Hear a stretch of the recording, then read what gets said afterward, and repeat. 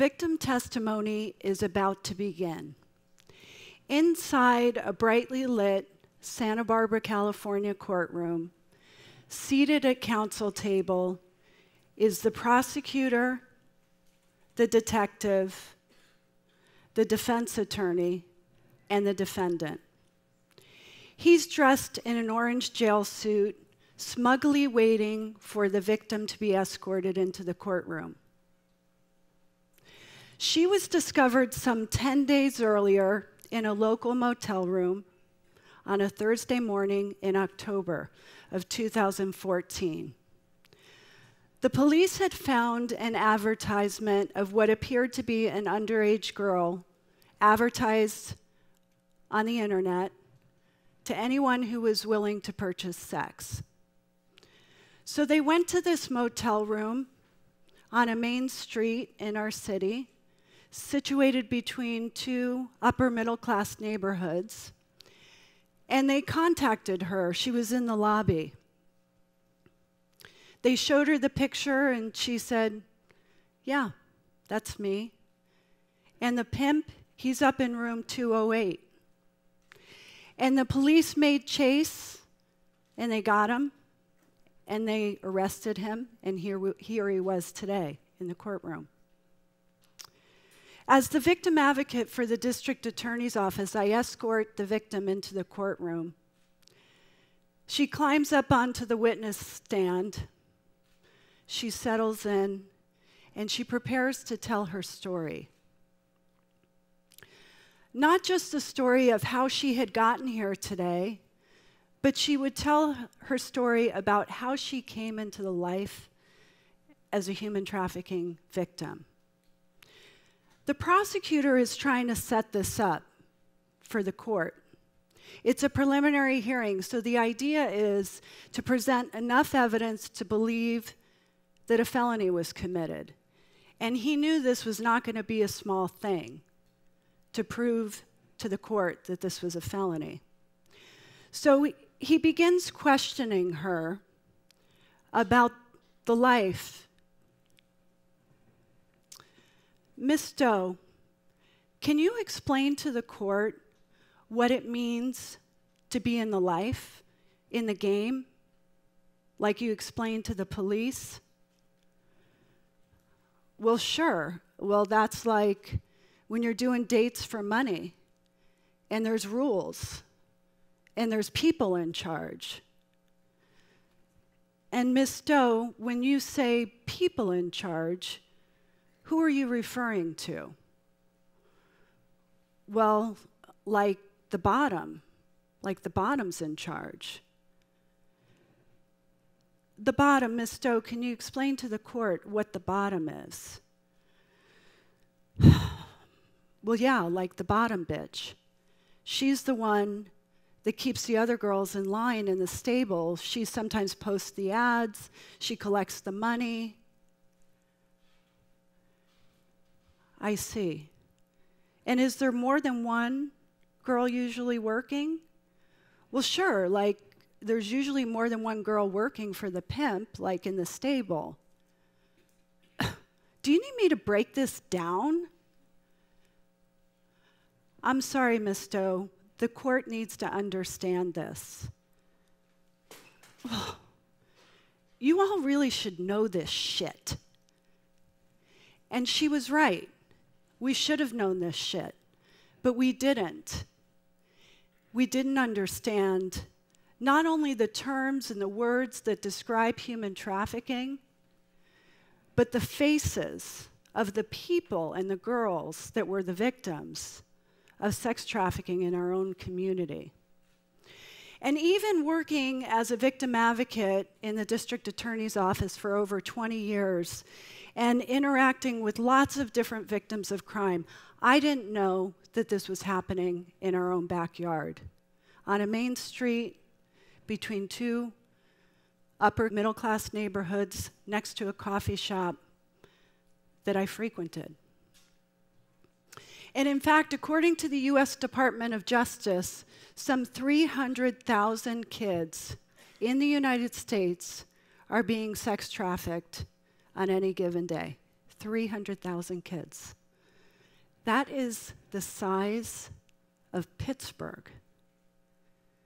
And think for a minute what it felt like to be 12 or 13 years old. How impressionable we were. How much we wanted to be loved and accepted. Have people think we were pretty. Boys like us. Well, that's the average age that a child is recruited into sex trafficking. And yet, still, as I talk about this topic with people, there's still misconceptions that teenage girls may actually choose this. Actually choose to sleep with have sex with multiple strangers in bleak motel rooms all over our country, in often very dangerous circumstances. Really? Do you really believe that teenagers choose this? As we came to understand this topic, one of the things that was new to us in this thinking was that the pimps actually knew exactly what they were doing. They knew exactly who to recruit and under what circumstances. And many of these girls actually looked like and acted like your regular teenage girl. In fact, one day I was walking down State Street here in Santa Barbara with my son, and we ran into Jane Doe. It was after the criminal trial, and we exchanged hugs. How are you doing? And we walked on. And my son said, Mom, who was that? I said, oh, honey, that's just a friend of mine from work. Oh. And we walked on. But Jane Doe, she had a story, and while unique in its own ways, it had variations on many, many other stories we would hear after. Her father was in and out of custody. He was a pimp as she was growing up. Her mother, when her father was in custody, prostituted herself occasionally to put food on the table. At 12 years old, she had her first unwanted sexual experience when a family friend raped her. She tried to tell somebody, but nobody really listened. And no report was made, and nothing was ever done. At some point in time, the foster care system got involved, and she was in and out of group homes and so forth. And so at age 13, when a pimp came along and tried to recruit her, she really couldn't think of anybody that could save her. Her parents weren't around. She couldn't think of anybody that could save her from it. So she said, you know, at some point I just came to accept that maybe this was just as good as it was going to get. That maybe all I was ever going to amount to was a prostitute. That the best I could hope for was to find a pimp that wouldn't hurt me, who wouldn't beat me, a Romeo pimp. And then she started to cycle down into a negative spiral. She became exhausted. And a miracle happened. She met a man on Facebook. They started talking. He said all the right things. Told her how pretty she was. Said, why don't you get out of this life? Come live with me. Come stay with my mother and I. My mother has cancer. You can come here. You can live with us. We'll be a family. And she did. She moved. She moved in with him and his mother. And soon enough, he started trafficking her. He was recruiting her right to her vulnerabilities. So here she was today in this courtroom testifying against the very person that she thought had saved her. She was conflicted. And the prosecutor, again, is still trying to paint this picture for the court. Miss Doe, can you explain to the court what it was like? What was the worst thing? Was it lack of food, lack of sleep, strange hotel rooms? What was it?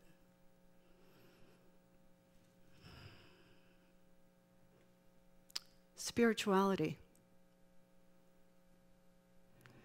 Miss Doe, can you explain to the court what you mean when you say spirituality? Well, sure. I mean, like what I was doing for money. I mean, all my money was going in his pocket. All my energy was used up. I mean, I felt like shit. That's what I mean. I see, Miss Doe. And did you feel like you were a hostage, like you couldn't leave? Well, like I said, all my money was in his pocket.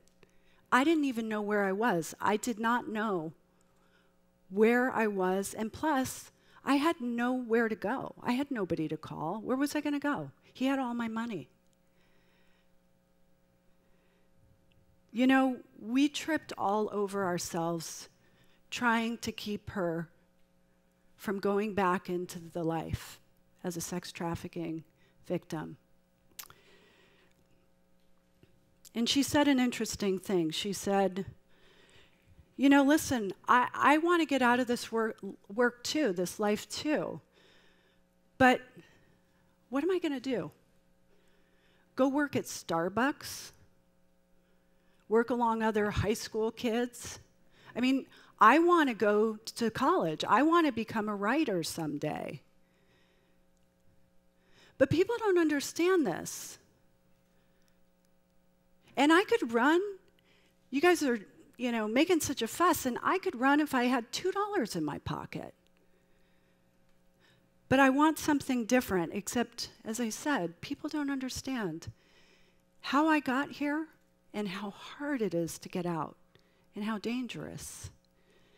And as a matter of fact, the average life expectancy of a sex trafficking victim, in her case, having been recruited at just 13 years old, is a mere 7 to 10 years. 7 to 10 years. So the likelihood that she'll be dead when she's 20 is very high. Of homicide, suicide, addiction, overdose, or disease. These girls matter. They really do. Now, I don't stand here with all of the answers, but I do believe one thing very strongly that she said to us, and she taught us a lot. You know, if just one person would have believed in me, believed in how precious I was when I was that 12 or 13-year-old child, believed in my capacity, I don't believe I'd be standing here today. I don't believe I would have been a victim. And definitely not in this courtroom. So there are small things that we as individuals can do. Simply becoming a mentor to an at-risk child through a Big Brother, Big Sister program. Listening if a child says something's wrong, if they're acting out of sorts. Listening and empowering. And can't we all just think at that age, at 12 or 13, how maybe just one adult changed the whole trajectory of our lives? Or becoming a court-appointed special advocate. These are advocates who advocate for kids in the foster care system. There's an astounding 400,000 foster kids in our country whose parents can't care for them, and a critical shortage of trained foster parents that will take them in.